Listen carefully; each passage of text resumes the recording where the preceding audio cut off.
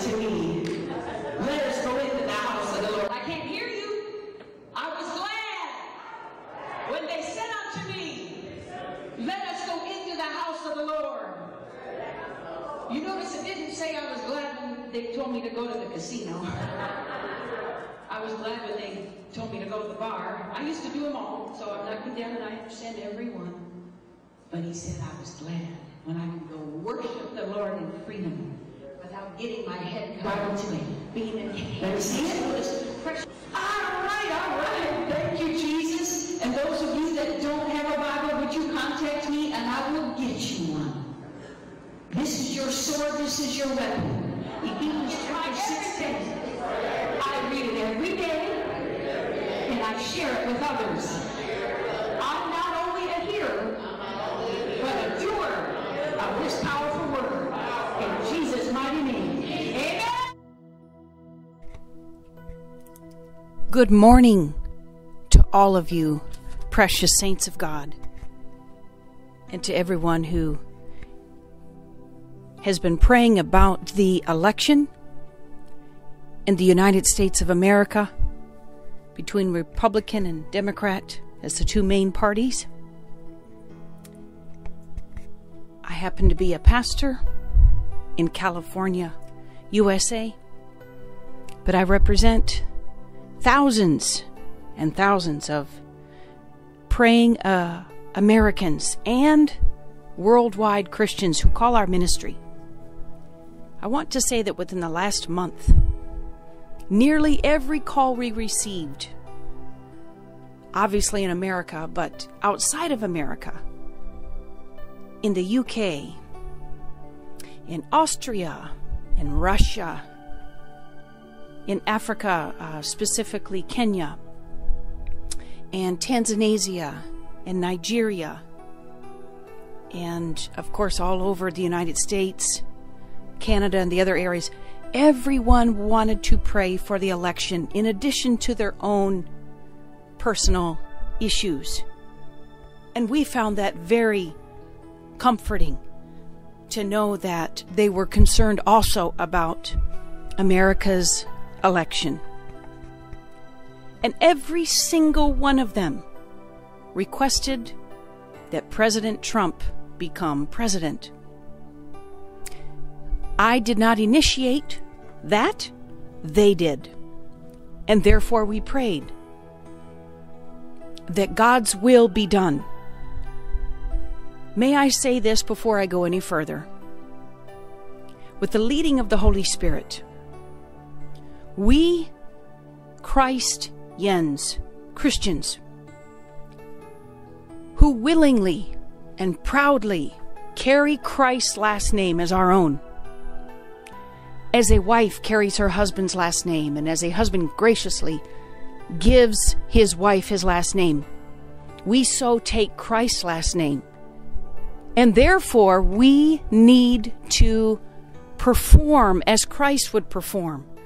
We would want to go along with him as one, as a husband and wife would go along as one. Therefore, when we take on Christ's last name, we are expected to go by his guide, his book, his standard, which is the Word of God. Here is what I want to say regarding the presidency. And it's not just this presidency, it's every presidency, not just in America, all over. Please hear this, men and women of God, young and old alike, regardless of culture or color. If you call yourself a Christian, and you are a true Christian, you must vote according to the Word of God. What does that mean? If there is someone that is running for the election in your country that is against abortion, that is against same-sex marriage, that is against taking God out of the schools, taking God out of the judicial system, taking God off of the dollar bill or all of the money that says under God, taking God out of everything, If your president candidate is against transgenders, is against things that God is against, that is who you need to vote for. It doesn't matter if they are purple, yellow, green, black, white, red, doesn't matter the color. Do you understand? God looks at the heart, so should we. We have made mistakes, grave mistakes in the past, of voting because of someone's color, even though the person is completely against the things of God, or voting because of the political party, even though the person is against the things of God. Big mistake. Matthew 6:6 says, what you do in secret, equaling the voting booth, you must do in open. What we do in secret matters to God. So if we openly profess to be a Christian, we must do in secret, vote as a Christian in the voting booth. If these people in the Democratic Party and even in the Republican Party, doesn't matter, if they are for abortion, if they are for transgender, if they are for taking God out of the schools and the judicial system and out of the public arena, anywhere, if they are for same-sex marriage, they are not for God, and God is not for them. Why would you vote for them? You're voting for the devil, his demons, and the demonic plan. And you call yourself a Christian. You're not a true Christian in heart if you do that. The Bible says you'll know them by their fruit, and your fruit is who you vote for because of what they stand for. I know there are some elections coming up very soon throughout the world, not just in America. And I urge you, please vote as if Jesus Christ was standing in that booth with you. Vote as if Jesus was filling out that electoral vote card with you. Would Jesus vote for someone who's against his Bible? Of course not. Therefore, you should too. You should vote for those that are for Jesus, are voting according to the Word of God. Hence, here is the last part of the message. We in America respect one of the most powerful prophets God has put on the face of this earth. His name is Prophet T.B. Joshua from Lagos, Nigeria. I've had the privilege of meeting him. Might I say, he has received persecution just like Donald Trump has received persecution. When righteousness is bold, the devil tries to be bolder. But he is defeated.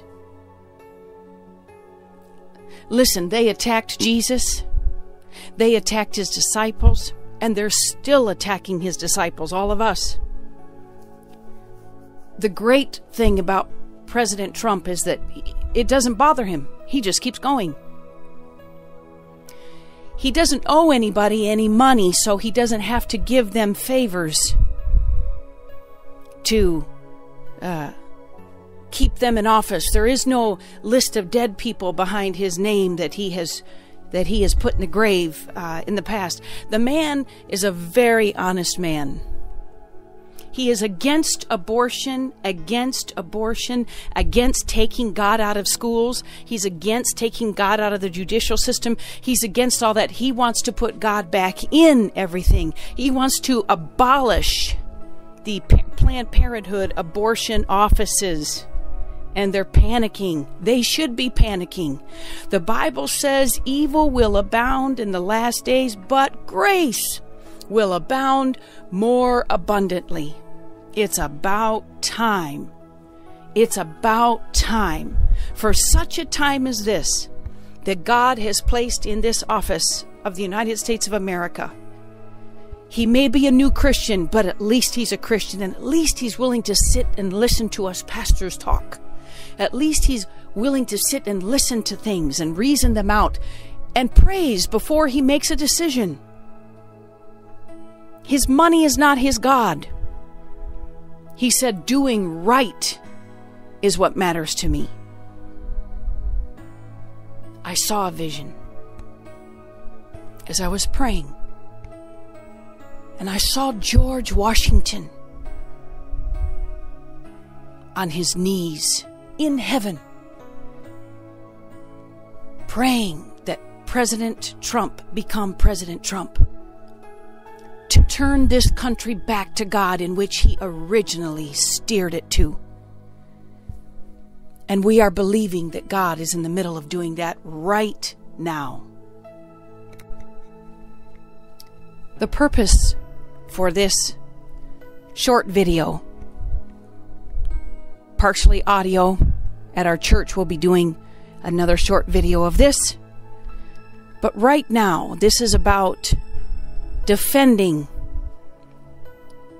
two men of God, two different positions for such a time as this. Two men of God, two different positions for such a time as this. President Donald Trump defending that God has placed him there to spare America. And the other man of God is the prophet T.B. Joshua from Lagos, Nigeria, who has been condemned for apparently, they saying, make a wrong prophetic call. I disagree. And may we say we disagree. Calls from Austria, the UK, Kenya, Nigeria, all over the place, all over America, South America, Canada. We all panicked. We went into shutdown. We were finished. We were finished as soon as we heard the prophet release the announcement about who he saw as president. And I will tell you why. Because we know, for those of you that do not live in America that are watching this, the morals of America have gone down the toilet. Excuse me, they're floating in the toilet. And we knew that if this woman would have gotten in office, the toilet would have been flushed easily. We knew we were on the verge of even worse. Why? There is no right or wrong in America anymore. There are no morals in America anymore. When the president candidate, this woman, Hillary Clinton, when she can stand on the stage with a announced, well-known satanic ritual leader, one of the singers there, Katy Perry is also she has announced on the YouTubes before whether she has changed. She may have changed. She may have changed her ways, but the last we saw on YouTube, she was announcing that she had sold her soul to Satan for fame and fortune, and she was very proud of it, and therefore she was introducing it on a program to someone else. When the president candidate can stand on the platform with someone like that, we Christians don't have the right to vote for anyone who joins hands with those who joins hands with Satan. This is not about condemning the Democrats. This is not about condemning Hillary Clinton. This is not about condemning Katy Perry or anyone. This is saying God Almighty sent Jesus Christ, his Son, to save souls, so all of us can choose the right choice. He died for Hillary Clinton. He died for Katy Perry. He died for every one of those people that have no respect for God's word. And he wants them to change. But right now, at such a time as this, we do not have the right as Christians to vote for them when they don't vote for things of God. Let them have their way, that's all right, but we do not have to vote for them. We may live on this earth, but we are not part of the worldly system, the Bible says. President Trump, by the grace of God, was elected. As soon as we saw Prophet T.B. Joshua's video We panicked. We were finished. I cried and cried and cried, and we called everybody we possibly could and said, fast and pray. Fast and pray. If you can do a partial fast. I know we all have to work, and some of them just stopped working. We just shut down and prayed that his prophecy would not come to pass. And then we realized, this is like the prophet Jonah. When Jonah was told by God to go to Nineveh and tell him, and Jonah said, but you are a God that changes your mind because you're so loving and caring, I know. Then Jonah felt that it would make him look like a liar. It would make him look like he wasn't doing his job and that the people would condemn him. But let me tell you, those that are in the Spirit, those that understand the things of God, realize that Prophet T.B. Joshua stood in the gap. He was as a Jonah to America. As he was the warning. He was sounding the signal to say, this is what's going to happen. And we could not allow it. We cannot allow the morals of America to be flushed down the toilet with another non-moral president. Since this last election 8 years ago, marijuana has become legal. Transgender has become legal. To the point where there's shared bathrooms now. There's question marks on the door.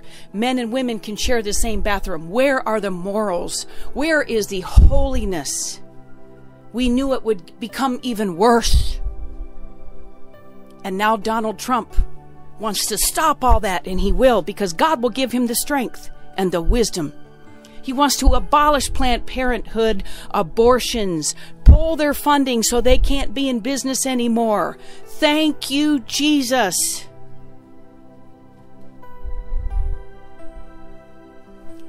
Yes, there is a divide, and there'll always be a divide, and that's what the Bible says. Jesus said, I did not come to bring peace, but I came to divide those that choose right and those that choose wrong, whether they're related or not. What you do in secret, what you do in the voting booth, all of you that listen to me, what you do in the voting booth, you must vote for who is serving the Lord. No one is going to be perfect. But what are their standards? Do they vote for righteousness? Do they stand for righteousness? Or do they stand for liberalism and do as you wish and no morals, no right or wrong? That's not God. So we wanted to thank Prophet T.B. Joshua. Thank you so much, Prophet T.B. Joshua. Thank you so much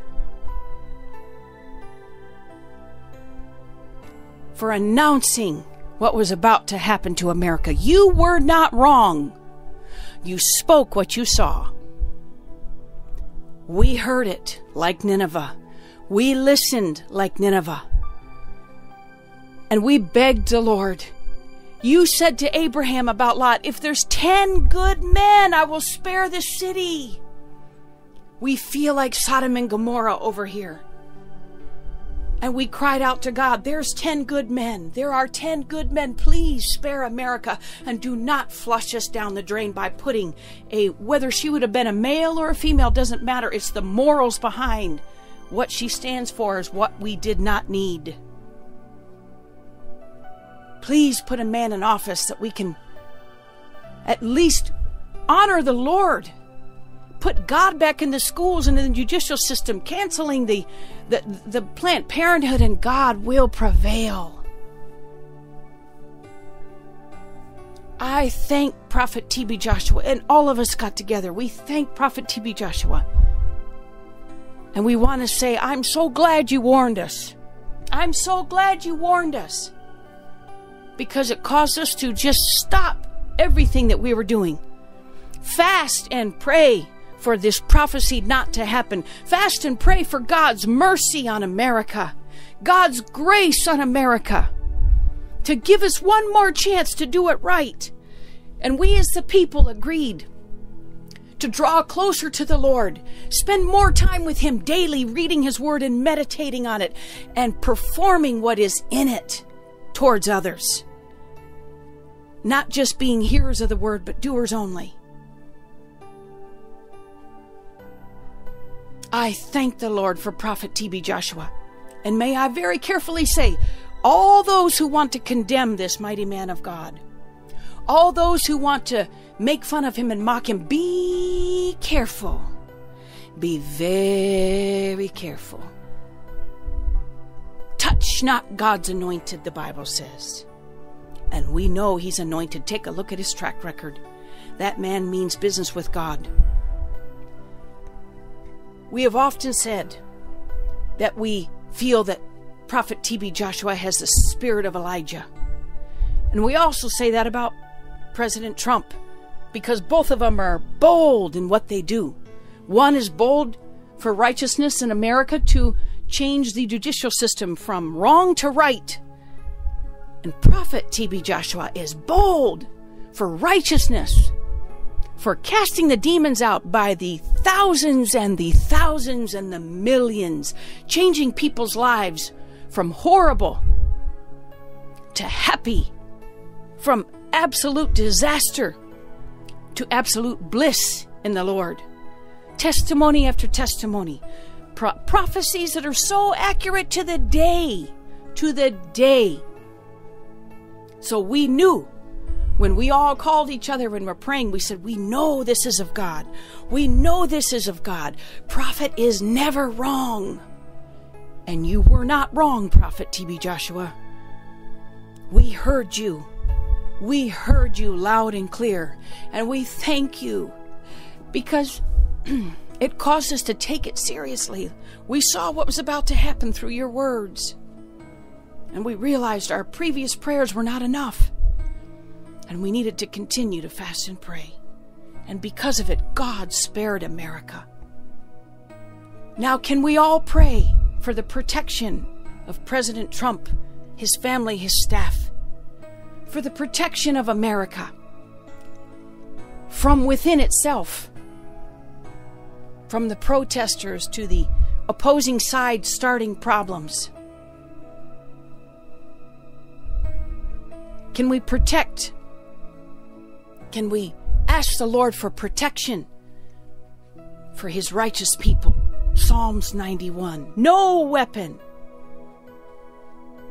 Isaiah 54:17. No weapon formed against America and those that stand with the holiness of America.